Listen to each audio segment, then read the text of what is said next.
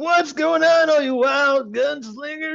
The two favorite Western enthusiasts back here for Cinephellas. I'm Logan Myers, my good mate over there. And I'm Henry Hill. And tonight we're talking about a brand new Western. You don't really talk about these films nowadays, whether you're talking about Yellowstone or, we don't see a lot of Westerns nowadays. But, anyways, Nicolas Cage, in his first role, his dream role, he always wanted to do a Western. And he stars as Colton Briggs in. The old way. Ba-ding! You boys woke up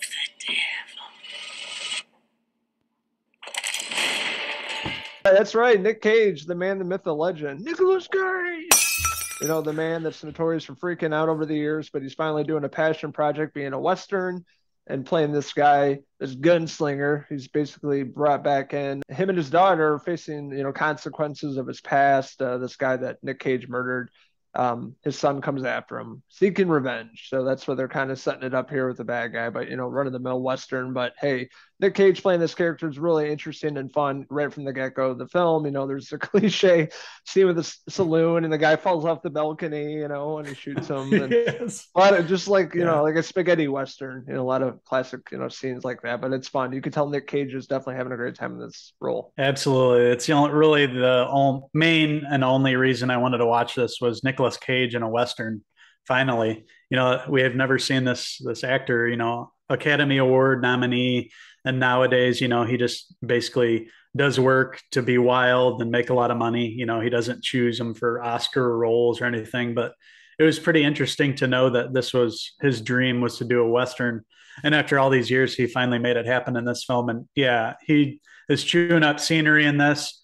A lot of it feels like it's a direct to DVD Western. It feels very generic and hollow, but it still does get the point across, and it feels like something you've seen before.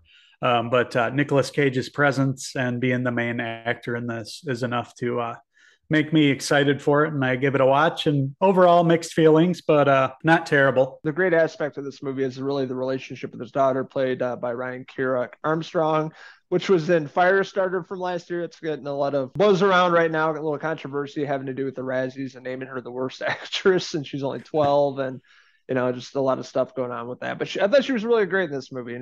She had a great relationship with her father, being Nicolas Cage, and what they're going through with the death of their mother, and a lot of stuff on the line, and a bad guy trying to kill him at the same time. But I thought she really played this character well, and they really fed off one another, and really was the heart of the movie. The rest of it was kind of your standard run of the mill Western movie.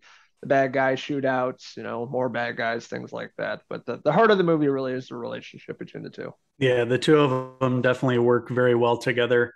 They really anchor the movie. Your villains are your cookie cutter Western villains, really. It's the same story you've seen before. The actor that they chose for the villain was actually on another Western. He was on Yellowstone, 1883. I recognized him. And you also have some really, cool cameos and roles being filled by like old actors that we haven't seen a lot of, including Clint Howard. And we also saw Abraham Ben Ruby in there too, who we last saw in Christmas, Bloody Christmas. He was in there in a role as one of the bad guys. So interesting to see. But overall, it didn't have anything in it that made me say, "Man, that was really spectacular." It was just kind of like, "Okay, that was a Western. Nicolas Cage is in it. That's cool." But not a movie that I'm going to be like, "Man, everybody has to see this. This is one of the classics." It's not like that. It's not that good. Definitely not, but we got to see Nick Cage in a Western playing a gunslinger. I think that's pretty cool. We've seen it. Now I'm good. Don't want to see it again, unless it's a really good script. But this one just didn't have it. Just bland, hollow, as you said. A movie, a story we've seen and heard of before, and just really some of the performances between him and his daughter, played by Ryan Kira Armstrong, really sold the movie. The rest of it just kind of forgettable for the most part. But it's definitely worth a watch at least once, just to check it out. And Nick Cage doing his favorite Nick Cages. So that being said, I'm going to give the old way. I'm going to give it a 3 out of 5 Nick Cage hair pieces. And I'm going to give it the same thing. 3 out of 5 Clint Howard hair pieces.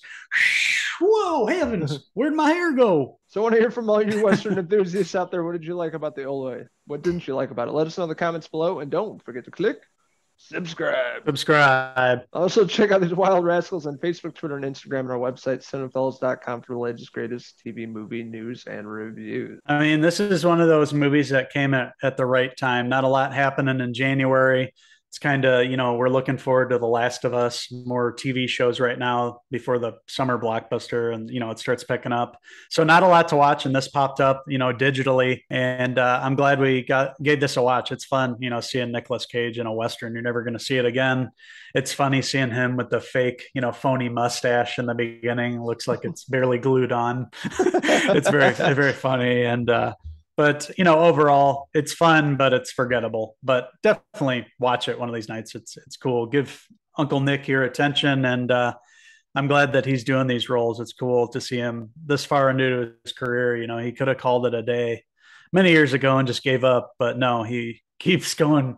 He keeps getting crazier and crazier and going for different things as he gets older. And I'm interested to see what his career is going to be like within the next, 20 years. That's it for the Cinephellas review. I'm Logan Myers, my good mate over there. And I'm Henry Hill. We got to get back to the saloon and take a shot of whiskey. So until the next Cinephellas movie review, cheers, partner.